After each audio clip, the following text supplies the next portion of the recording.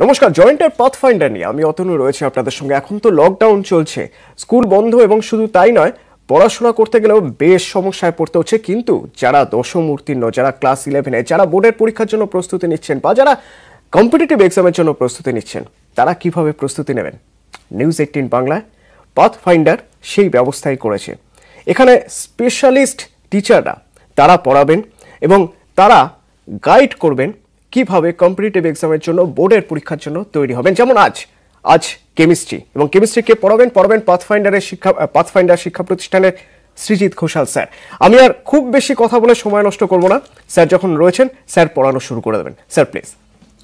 হ্যাঁ, নমস্কার সবাইকে। সবার প্রথমে সকল ছাত্রছাত্রী, যতজন গার্জেনরা উপস্থিত এই মুহূর্তে আমাকে দেখছেন, এবং সমস্ত আমার টিচাররা, দেখুন, ফার্স্টেই আমি কথাটা শুরু করব একটা কথা বলে। সেটা হচ্ছে যে খুব ছোটবেলা যখন হিস্ট্রিতে প্রশ্ন আসতো যে ডাউনফল অফ গুপ্তা এম্পায়ার, তখন একটা লাইন খুব লিখতাম। আজকে আমার লাইনটা বলতেই হচ্ছে যে rise and fall is an inevitable law of nature and corona virus is also not an exception to this law.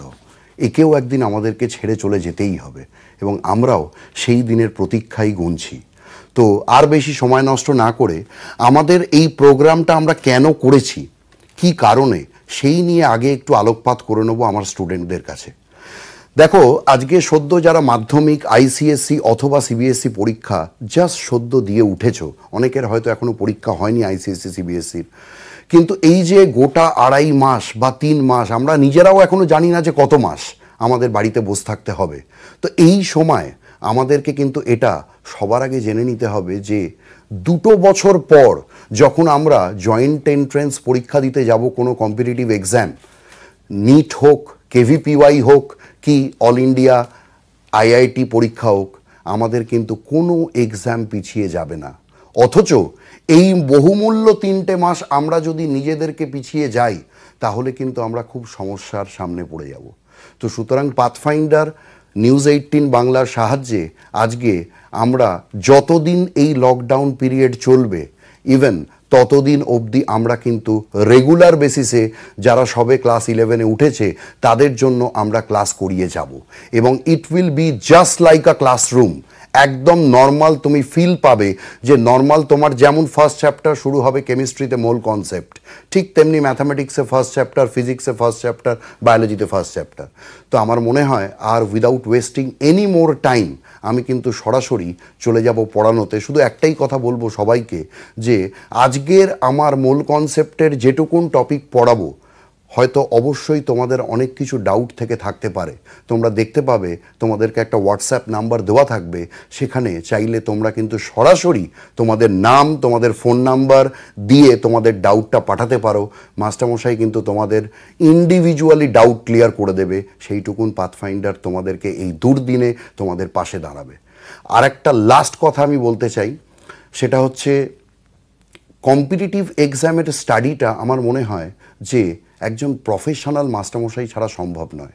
Because তাই জন্যেই কিন্তু আজকে পাথফাইন্ডার এত আগে তোমাদের কাছে এগিয়ে এসছে, যে প্রথম দিন থেকে তোমার জানা দরকার যে একটা কোয়েশ্চেনকে আমি কোন অ্যাঙ্গেলে অ্যাপ্রোচ করব, যাতে সেই কোয়েশ্চেনটা আমি উইদিন ফিউ সেকেন্ডস আমি সলভ করে দিতে পারি।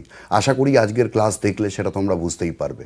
তো without wasting any more time, I will directly go to the board and start the chapter mole concept. এবং এই চ্যাপ্টারটা তোমরা ক্লাস 10-এও পড়ে এসছো, এবং 11-এও এটা ফার্স্ট চ্যাপ্টার, যার উপরে দাঁড়িয়ে আমাদের কিন্তু পরপর চ্যাপ্টারগুলো বেস করে আছে। So without wasting any more time, let's start mole concept.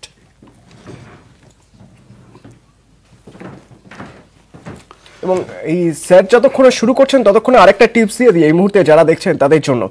Note বই আর পেন সঙ্গে অবশ্যই রাখো, কারণ নোট করে যেতে হবে। যা যা দেখাচ্ছেন স্যার, আপনি শুরু করুন।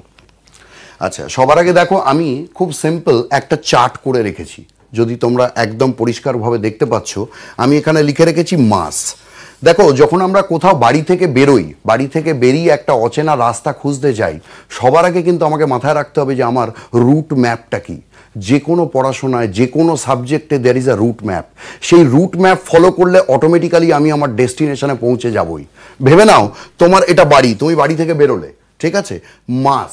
এবার মাস থেকে আমি যাব মোলস, মানে তুমি যাবে সাপোজ পাড়ার মোড়ে, পাড়ার মোড় অবধি গেলাম, যাওয়ার পর কিভাবে যাব, সবাই আমরা ক্লাস 10-এ পড়ে এসেছি, নিশ্চয়ই জানো। নাম্বার অফ মোলস কিভাবে বার করে, গিভেন মাস মানে যে ভরটা দেওয়া আছে, ডিভাইডেড বাই মোলার মাস মানে আণবিক ভর। তারপরে নাম্বার অফ মোলস থেকে আমরা চলে যেতে পারি নাম্বার অফ মলিকিউলসে। এই নাম্বার অফ মলিকিউলস অবধি আমরা পৌঁছবো কি করে, পৌঁছবো নাম্বার অফ মোলস যত দেওয়া আছে বা যত বেরোলো তার সঙ্গে আমি অ্যাভোগ্যাড্রো নাম্বার, যেটাকে আমরা রিপ্রেজেন্ট করি NA, তা দিয়ে মাল্টিপ্লাই করে, রাইট।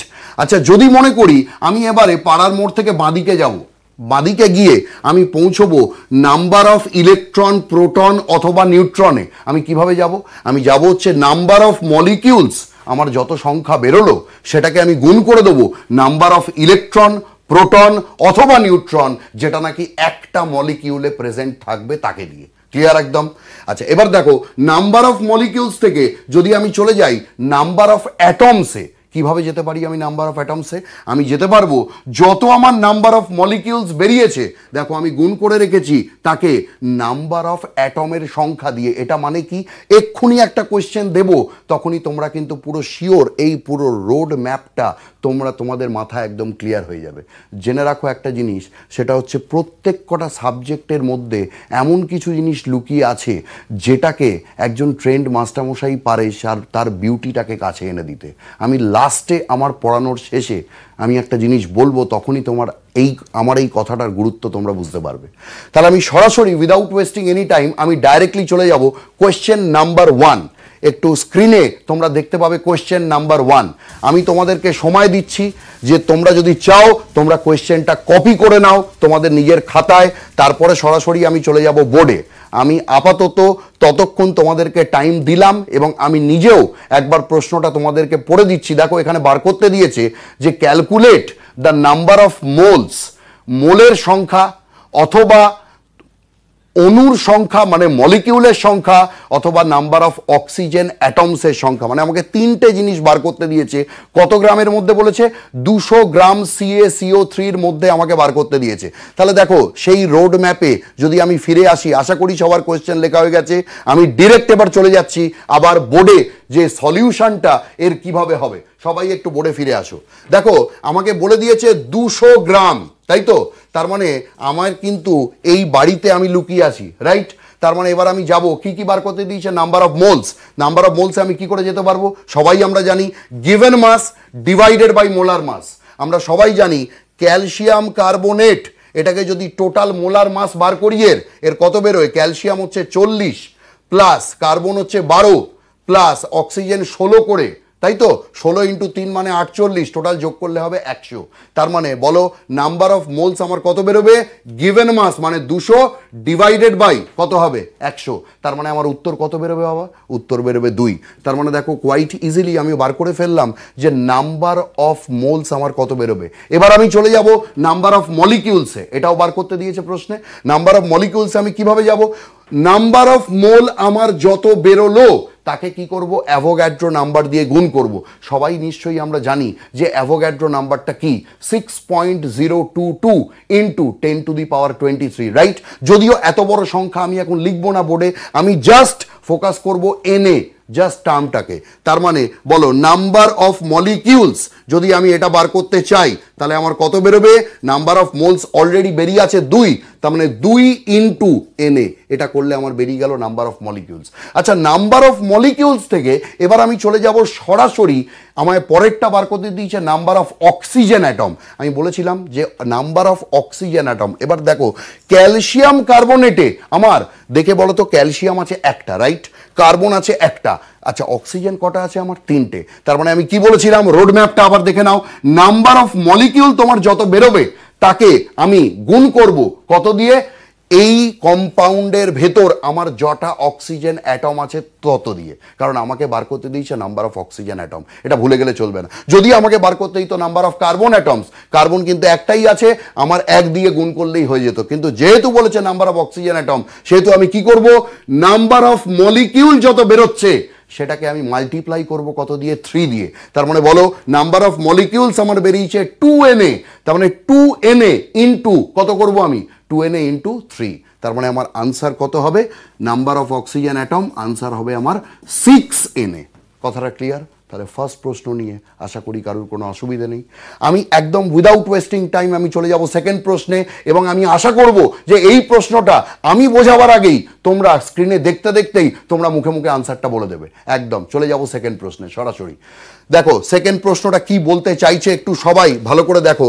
বলেছে হচ্ছে calculate the number of electrons, calculate the number of electrons present in 1.6 gram of methane। 1.6 gram methane, তার মানে ইলেকট্রনের সংখ্যা বার করতে দিয়েছে আমাকে 1.6 গ্রাম মিথেনে, CH4, রাইট। সরাসরি চলে আসবো আমি এর উত্তরে। দেখে নাও আবার সেই একই ব্যাপার, আমি ঘর থেকে বেরোবো মানে আমাকে মাস বলে দিয়েছে। আচ্ছা আমার এখানে 1.6 গ্রাম, তাই তো গিভেন মাস।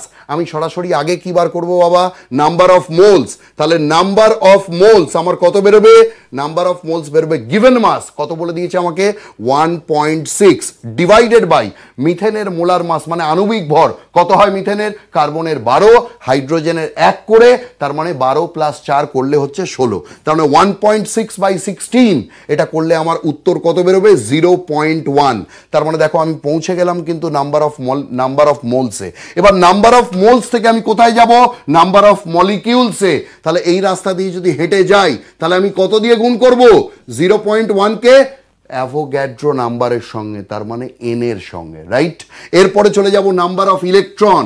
আচ্ছা দেখো এখানে লিখে রেখেছি আমি নাম্বার অফ মলিকিউলস থেকে, মানে পাড়ার মোড় থেকে বাদিকে যাব। কি উপায় যাব, আমি যাব হচ্ছে নাম্বার অফ মলিকিউলসকে আমি মাল্টিপ্লাই করব কি দিয়ে, নাম্বার অফ ইলেকট্রন, প্রোটন অথবা নিউট্রন যেটা একটা মলিকিউলে প্রেজেন্ট থাকে। এবার আমাকে একটা কথা বলো তো, আমি যদি এখানে বড় করে লিখছি দেখো মিথেন, আচ্ছা মিথেনে কার্বন তুমি কটা দেখতে পাচ্ছ, একটা। হাইড্রোজেন কটা দেখতে পাচ্ছ, 4টে। কার্বনের অ্যাটমিক নাম্বার মানে পারমাণবিক সংখ্যা কত হয়, 6। Very good. হাইড্রোজেনে কত হয়, 1 করে। তার মানে আলটিমেটলি পারমাণবিক সংখ্যা মানে আমরা জানি হচ্ছে ইলেকট্রনের সংখ্যা। তার মানে টোটাল কটা ইলেকট্রন আছে এখানে, ইয়েস ভেরি গুড 10টা। তার মানে যদি 10টা ইলেকট্রন থাকে তার মানে আমার নাম্বার অফ অণু মানে নাম্বার অফ মলিকিউল যা বেরিয়েছে সেটাকে আমি কত দিয়ে মাল্টিপ্লাই করে দেবো, 10। তার মানে আমি যদি এখানে একটুখানি বলি ছোট্ট করে, এখানটা একটু মুছে দিলাম, মুছে দেওয়ার পর যদি আমি লিখি যে নাম্বার অফ ইলেকট্রনস, এটা আমার কত বেরোবে 0.1 ইন্টু এনএ ইন্টু 10। তাহলে এবার একটা কথা বলো, 0.1 মানে তো আমরা জানি 1/10, 10 কেটে গেল, আনসার ফাইনালি আসবে অ্যাভোগ্যাড্রো নাম্বার যেটা সেই সংখ্যাটাই। তার মানে 6.022 ইন্টু 10⁻23। কথাটা একদম ক্লিয়ার। আশা করি প্রশ্নটা কারুর বুঝতে কোনো রকম কোনো অসুবিধা নেই। একটা ছোট্ট কথা এখানে আমি একটু সাজেস্ট করব তোমাদের। দেখো আমি একটা ছোট্ট প্রশ্ন, হয়তো আমাদের এটা স্ক্রিনে নেই, কিন্তু আমি একটা তোমাদের মনের মধ্যে অনেক কিছু ডাউট থেকে যেতে পারে, যদিও তোমরা ডাউট করবার জন্য অনেক কিছু সাহায্য আমাদের থেকে পাবে, হোয়াটসঅ্যাপ নাম্বার পাবে, এভরিথিং, বাট স্টিল আমি একটা ছোট্ট জিনিস এখানে বলবো, সেটা হচ্ছে ভেবে নাও তোমাকে আমি বললাম 4 গ্রাম D2O আছে, ডিউটোরিয়াম অক্সাইড। এখানে আমি তোমাকে বার করতে দিলাম যে তুমি বার করো find the number of নিউট্রনস, find the number of নিউট্রনস in 4 gram of D2O। আচ্ছা এবার একটা জিনিস আমাকে ভালো করে বলো তো, রোড ম্যাপে তো আমি চলবই, কোনো অসুবিধা নেই। আমাকে মাস বলে দিয়েছে, আমি মাস থেকে আগে বার করব নাম্বার অফ মোলস।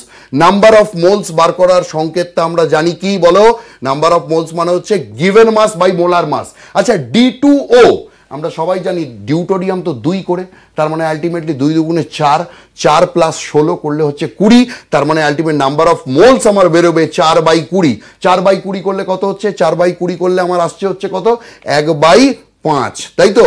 আচ্ছা এটা আমার কিসের সংখ্যা বেরোলো, নাম্বার অফ মোলস। আচ্ছা নাম্বার অফ মোলস থেকে এবার আমি সরাসরি যদি চলে যেতে চাই নাম্বার অফ মলিকিউলস, তার মানে নাম্বার অফ মলিকিউলস আমি কিভাবে বার করব রোড ম্যাপ অনুযায়ী, সেটা হবে 1/5 ইন্টু এনএ। ব্যাপারটা ক্লিয়ার, কোনো অসুবিধা নেই।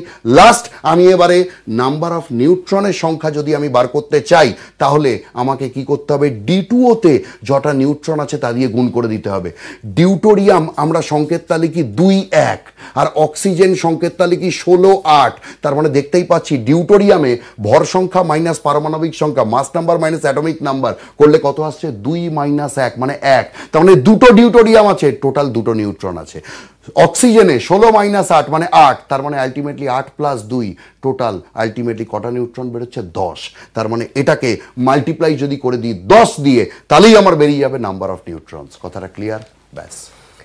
এবার আমরা একটা বিরতি নেব, ছোট্ট একটা বিরতি, এবং বিরতির পর ক্লাস ঠিক এইভাবেই চলতে থাকবে। পাথফাইন্ডারের কেমিস্ট্রি টিচার সৃজিত ঘোষাল আমাদের সঙ্গে রয়েছেন, এইভাবেই ক্লাস নেবেন। বিরতির পর সঙ্গে থাকুন।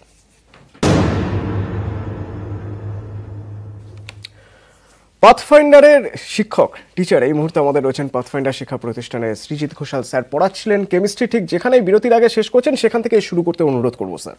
একদম। আচ্ছা, আমি এবারে স্টুডেন্টদেরকে একটু রিকোয়েস্ট করব যে আমি তো 2টো কোয়েশ্চেন কি 3টে কোয়েশ্চেন তোমাদের প্র্যাকটিস করালাম, এবারে আমি থার্ড কোয়েশ্চেনটা যেটা স্ক্রিনে আসবে সেটা কিন্তু আমি তোমাদের বোর্ডে করাবো না, কারণ সেটা আমি চাইবো যে তোমরা বাড়িতে বসে নিজেরা খাতায় কলমে করো। যদি কোনো ডাউট হয় আমাদের হোয়াটসঅ্যাপ নাম্বার দেওয়া আছে, তোমরা কিন্তু তোমাদের ডাউটটা ওখানে পোস্ট করতে পারবে, কোনো অসুবিধে হলে তোমরা পোস্ট করতে পারবে। স্ক্রিনে চলে এসছে তোমাদের থার্ড কোয়েশ্চেন, আমি ঠিক 20 সেকেন্ড তোমাদের সময় দেবো, তোমরা কিন্তু কোয়েশ্চেনটা কপি করে নাও।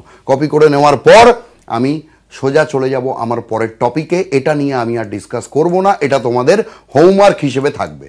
আমি চাইবো কোয়েশ্চেনটা আমি একবার পড়ে দিচ্ছি যে what mass of glucose is present which contains 7.2 into 10⁻26 atoms of oxygen।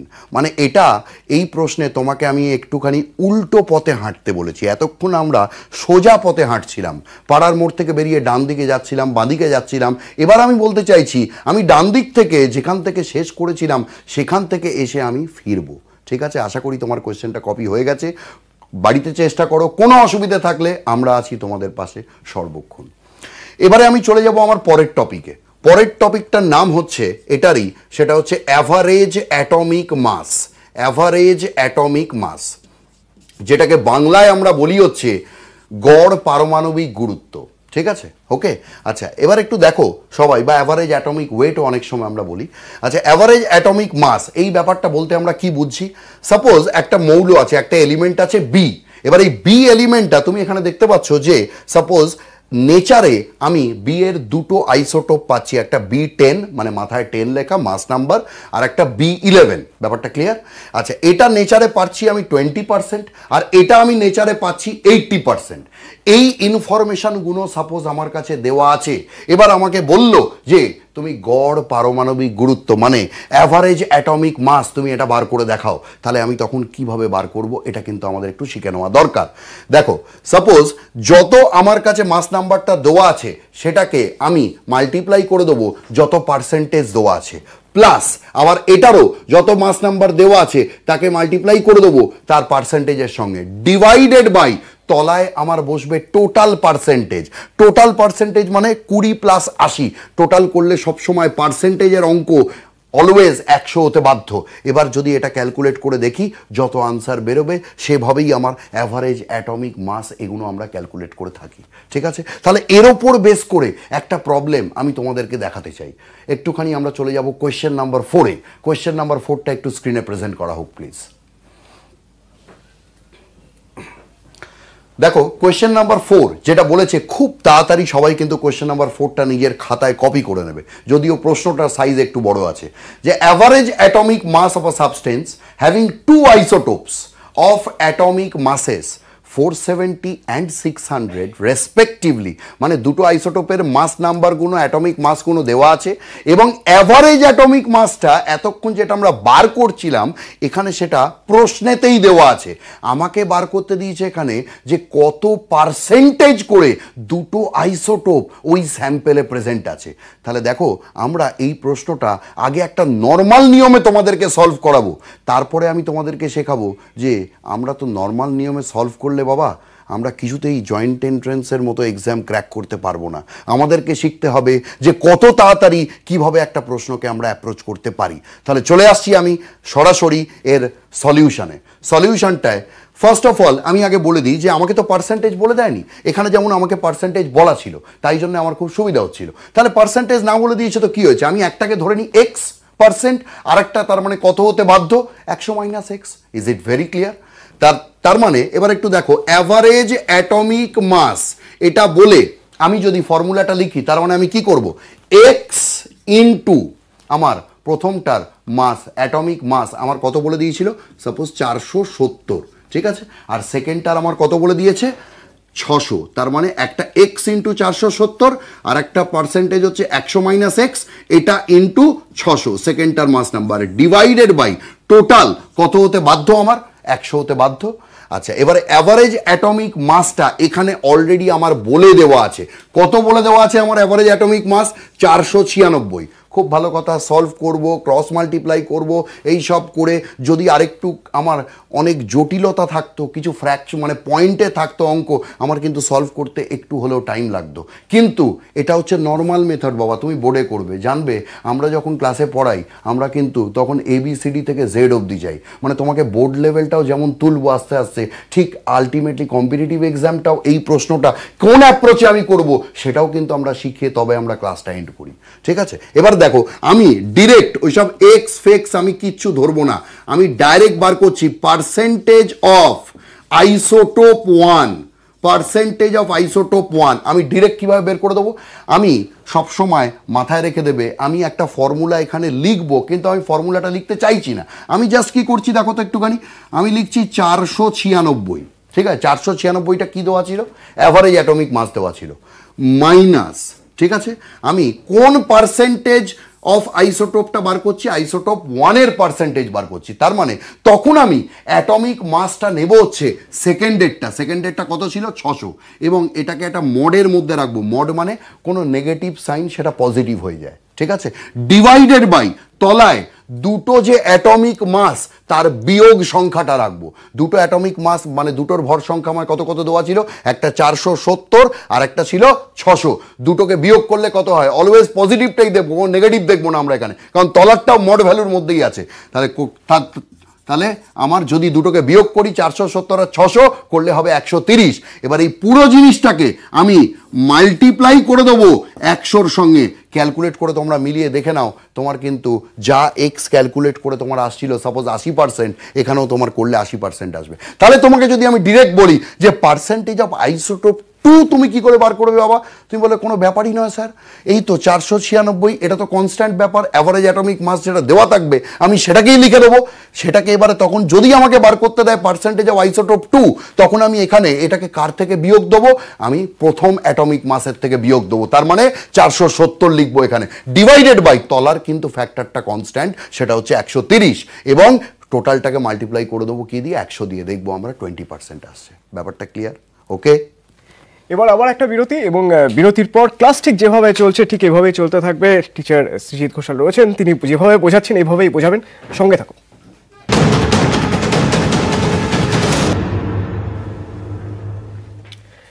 এই মুহূর্তে নিজেকে তৈরি করে নেওয়ার সময়, লকডাউন চলছে কিন্তু তার মধ্যেও কম্পিটিটিভ এক্সামের, বোর্ডের এক্সামের প্রস্তুতিটা জরুরি, আর সেই প্রস্তুতির দিশা দেখাচ্ছে pathfinder news 18 Bangla studio. Sir রয়েছেন, কেমিস্ট্রি পড়াচ্ছিলেন স্যার সৃজিত ঘোষাল আমাদের সঙ্গে রয়েছেন, এবং কেমিস্ট্রি পড়াচ্ছিলেন যেখানে শেষ করেছিলেন ঠিক সেখান থেকেই আবার শুরু করছেন স্যার, প্লিজ। এবং যারা এই মুহূর্তে রয়েছো ড্রয়িং রুমে বসে, যারা দেখছো নিউজ 18 বাংলা, তাদের একটাই রিকোয়েস্ট, কোনো রকম কোনো সমস্যা যদি থাকে তাহলে হোয়াটসঅ্যাপ নাম্বার আমাদের স্ক্রল করছে, আমাদের স্ক্রিনের উপরে রয়েছে হোয়াটসঅ্যাপ নাম্বার, এবং অবশ্যই নোটবুক আর পেন সঙ্গে নিয়ে রাখো, কারণ বেশ কিছু প্রশ্ন গুরুত্বপূর্ণ স্যার। আচ্ছা, এবার আমি একদম সরাসরি এমন একটা টপিকে চলে যাচ্ছি যেটা তোমাদের ক্লাস 10-এর সঙ্গে কোনো লিঙ্ক নেই, কারণ আমাদেরকে তো আস্তে আস্তে উপরের দিকে উঠতে হবে, সেই সিঁড়িটা দেখানোই আমাদের কাজ। তো সুতরাং ইকুইভ্যালেন্ট ওয়েট, এটা কিন্তু ফ্রেশ টপিক, একদম নতুন টপিক, সবাই চেষ্টা করবে খুব ভালো করে বোঝার। দেখো, ইকুইভ্যালেন্ট ওয়েট, আমি এখানে ডেফিনেশনটা লিখছি না কিন্তু মুখে বলছি একবার।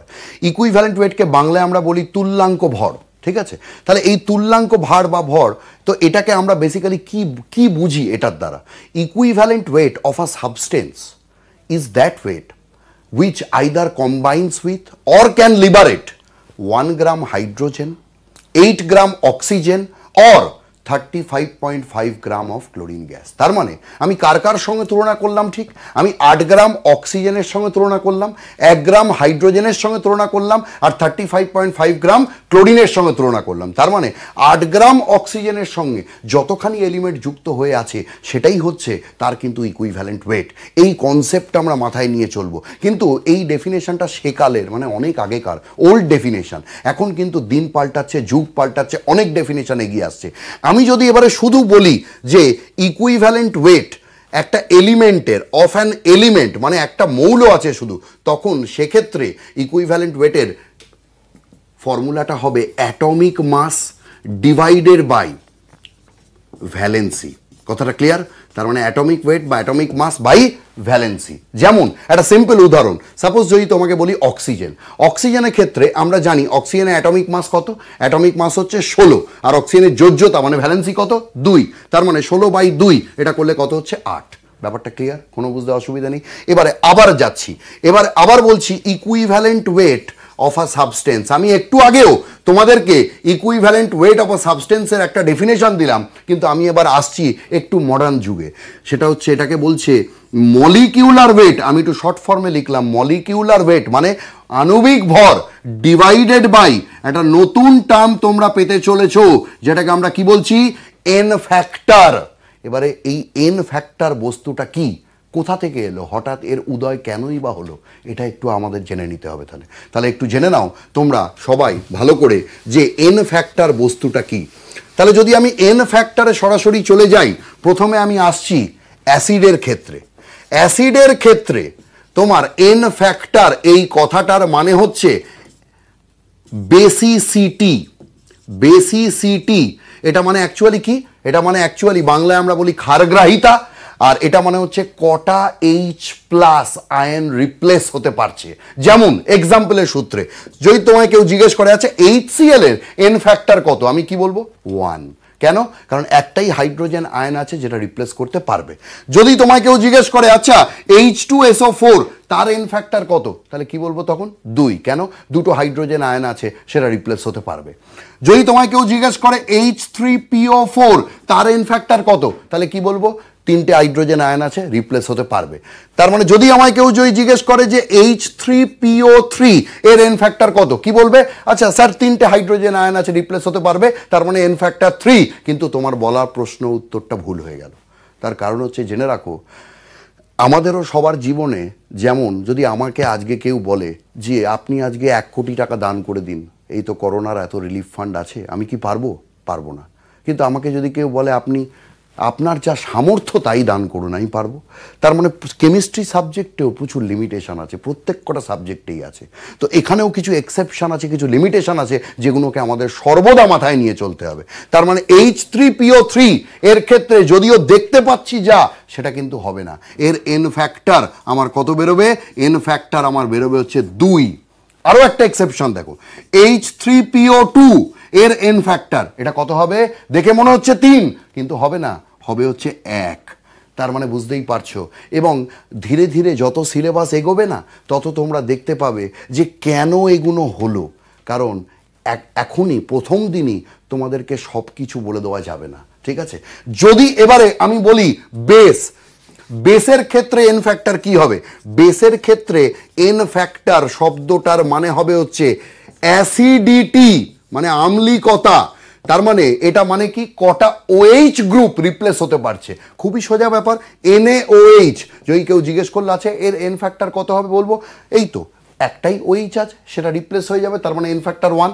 যদি আমায় কেউ বলে যে ক্যালসিয়াম হাইড্রক্সাইড এটার এন ফ্যাক্টর কত হবে, কি বলবো? 2। কথাটা ক্লিয়ার?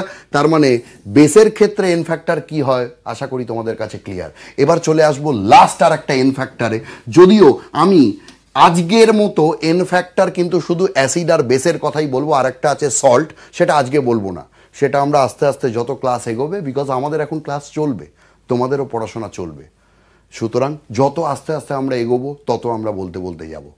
কিন্তু আমি যতটুকুন অবধি এখন অবধি পড়ালাম তার বেস করে আমি একটা প্রবলেম সলভ করে ফেলতে চাই। তো আমি সরাসরি চলে আসবো কোয়েশ্চেন নাম্বার 5 এর পরের প্রবলেমে। একটু ভালো করে তোমরা প্রবলেমটা আগে দেখো, নোট ডাউন করো, বোর্ডে নোট ডাউন, মানে তোমাদের সামনে খাতায় আগে নোট ডাউন করো।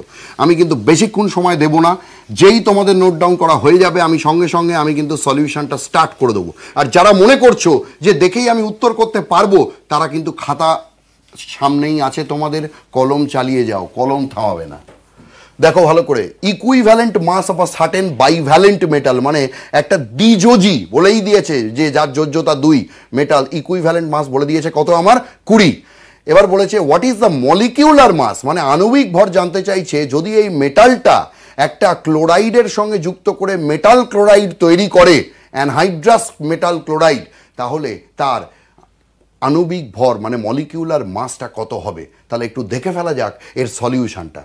দেখো সবাই বোর্ডের দিকে তাকাও। প্রথম কথা হচ্ছে, এক্ষুনি আমরা একটা ফর্মুলা পড়লাম যে ইকুইভ্যালেন্ট মাস, এটা মানে আমরা কি পড়লাম বলো, অ্যাটমিক মাস ডিভাইডেড বাই তার কি বললাম, ভ্যালেন্সি, রাইট? আচ্ছা এখানে আমার কি কি দেওয়া আছে, ইকুইভ্যালেন্ট মাস দেওয়া আছে 20, অ্যাটমিক মাস জানি না, আর ভ্যালেন্সি দেওয়া আছে কত 2 মেটালটার। তার মানে অ্যাটমিক মাস এখান থেকে খুব সহজে আমার একবারে বেরিয়ে গেল, 20 × 2 করলে কত হচ্ছে আমার 40। এবারে সেই ছোটবেলার দিনে আমরা একটু ফিরে যেতে চাই, সেটা হচ্ছে আমাকে বলেছে কি মেটাল ক্লোরাইড, তাই তো? আচ্ছা মেটালের ভ্যালেন্সি তো অলরেডি আমরা জানি, তাই তো? বলেই দিয়েছে অঙ্কে, কত বলেছে আমাকে 2। আর ক্লোরিন, ক্লোরিন কোন গ্রুপের বাবা? ক্লোরিন তো হ্যালোজেন, হ্যালোজেন মানেই তার যোজ্যতা কত হবে 1 হবে, তাই তো? তার মানে যোজ্যতা 1। দেখো সবসময় 1 হবে কি হবে না এগুলো আস্তে আস্তে আমরা পড়তে পড়তে শিখবো, কিন্তু আপাতত যে নলেজটা আমরা বেসিক জানি সেটার উপরে কাজ করব আমরা সবার আগে। মেটাল কত বলে দিয়েছে 2, ক্লোরিন কত 1। এবারে সেই ছোটবেলা যেমন আমরা প্রথম ফর্মুলা লেখা শিখতাম, ক্রিস ক্রস করব, তার মানে আলটিমেটলি এটার উত্তর মানে এটার ফর্মুলা আমার বেরোচ্ছে কত MCl2। এবারে এটার বার করতে দিয়েছে আণবিক ভর, তার মানে মলিকিউলার মাস, কোয়াইট ইজি ব্যাপার। অ্যাটমিক মাস মেটালের জেনে গেছি 40, ক্লোরিনের আমরা জানি 35.5, তার মানে 35.5 × 2, এটা করলে আমার কত হবে আনসার তোমার সরাসরি বেরিয়ে যাবে 111, তার মানে 111। আশা করি কারোর বুঝতে অসুবিধা নেই। যে যতটুকুন অবধি আমরা পড়াশোনা করলাম, আমি চাইবো যে তোমরা খুব ভালো করে ফোকাস করে যদি নোট বানিয়ে থাকো, সম্পূর্ণরূপে নোটটাকে ভালো করে বাড়িতে সাজাও, ফেয়ার করো, এবং যে কটা প্রবলেম করলাম আবার একবার দেখো। যদি কোনো রকম কোনো অসুবিধা হয় অবশ্যই তোমরা যোগাযোগ করবে, আমাদের হোয়াটসঅ্যাপ নাম্বার সর্বদা তোমাদের কাছে থাকবে, সেখানে যোগাযোগ করলেই টিচাররা কিন্তু একদম তোমাকে পার্সোনালি ফোন করে তোমার ডাউটটা ক্লিয়ার করে দেবে। কোনো রকম কোনো অসুবিধে আমরা তোমাদের এই লকডাউনের সময় হতে দেব না। পড়াশোনায় বাধা এটা পাথফাইন্ডার আজ অব্দি কোনোদিনও মানেনি, মানবেও না। সুতরাং যতই লকডাউন চলুক পড়াশোনা চলবে, চলবে বিরতির পরেও। সঙ্গে থাকুন।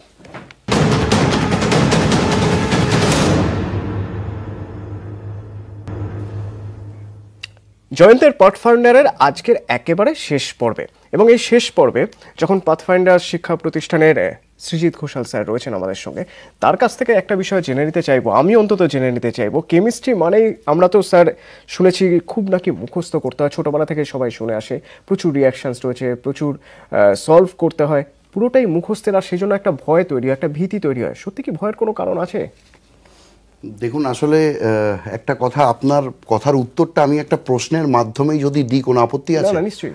হ্যাঁ, তো অ্যাকচুয়ালি সহজ পথটা দেখানো, এটা তো সত্যি কথা বলতে, এই ক্যামেরাটা একটু যদি এদিকে ইয়ে করা যায়, সহজ পথটা দেখানো এটা তো খুবই কঠিন আমি যা মনে করি। তো আমি যদি একটা প্রশ্ন এখানে লিখি এই মুহূর্তে স্টুডেন্টদের কাছে যে which of the following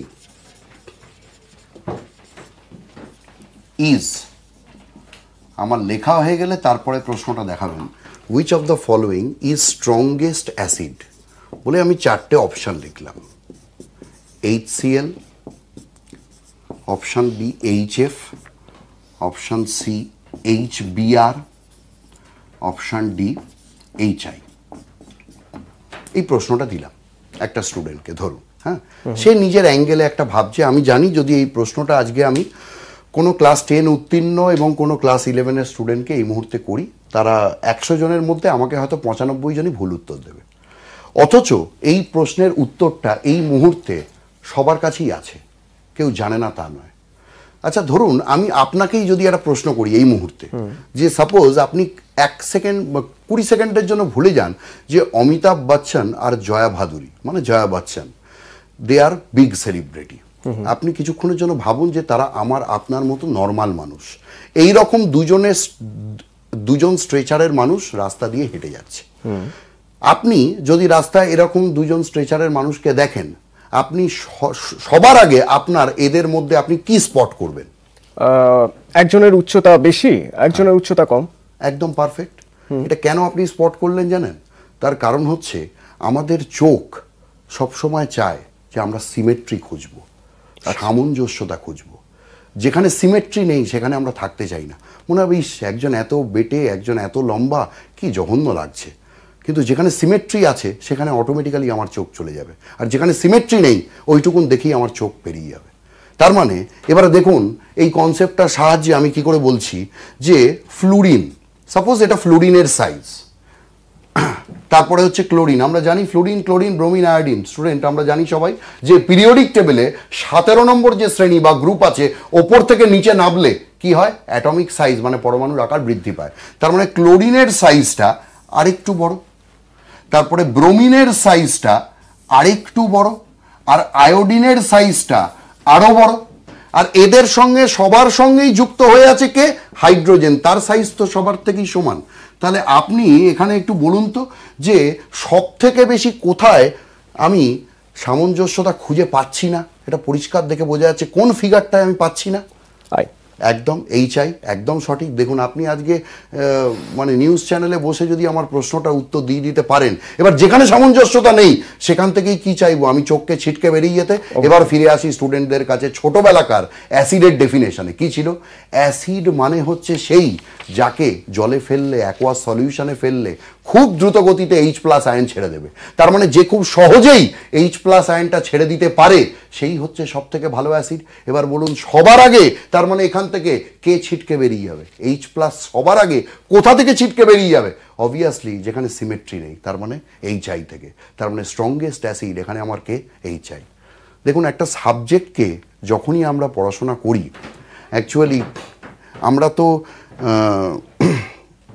কি বলবো আর, মানে এখনকার দিনের যুগের যা পড়াশোনার মান এসে দাঁড়িয়েছে বা যা দেখছি সেটা হচ্ছে বেশিরভাগই একটা স্টুডেন্ট ভাবছে যে আমি কি করে একটা নোট মুখস্থ করে নেব, দিয়ে সেটাকে পড়াশোনা করব।